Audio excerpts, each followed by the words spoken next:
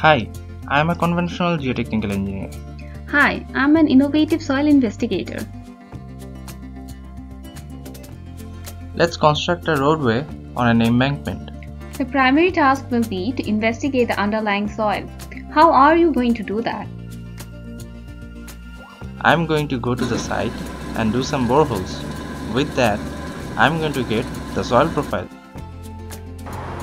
Based on the soil investigation, I will build the road for traffic. Oh no! What happened to the road? It looks like the road has sunk. I think there has been some settlement in the soil beneath the pavement. We might have missed an underlying clay layer.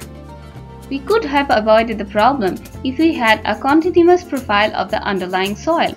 We can achieve that with the help of electrical resistivity imaging. Can you please explain how that works?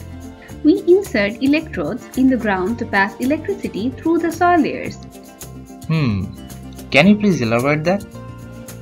The electron, while passing from one electrode to another, faces resistance.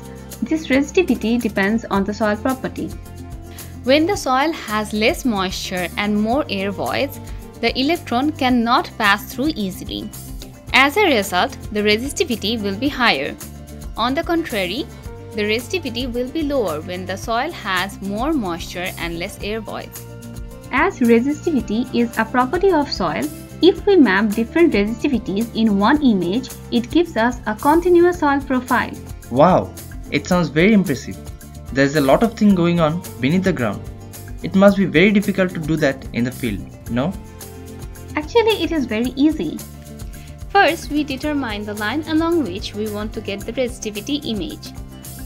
Next, we insert the metal pegs into the ground in equal distance along the line.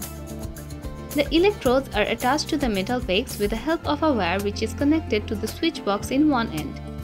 We can use DC battery to pass electricity through the electrodes. This way, we can log the resistivity of the soil, and with the help of Earth Imager 2D, we obtain the resistivity image. Following this simple procedure, we can get resistivity images for different soil profiles. Resistivity imaging helps us prevent potential levee failure, differential settlement, and so many other geotechnical engineering problems. It's so hard to believe that this simple method of electrical resistivity could save us from such huge disaster.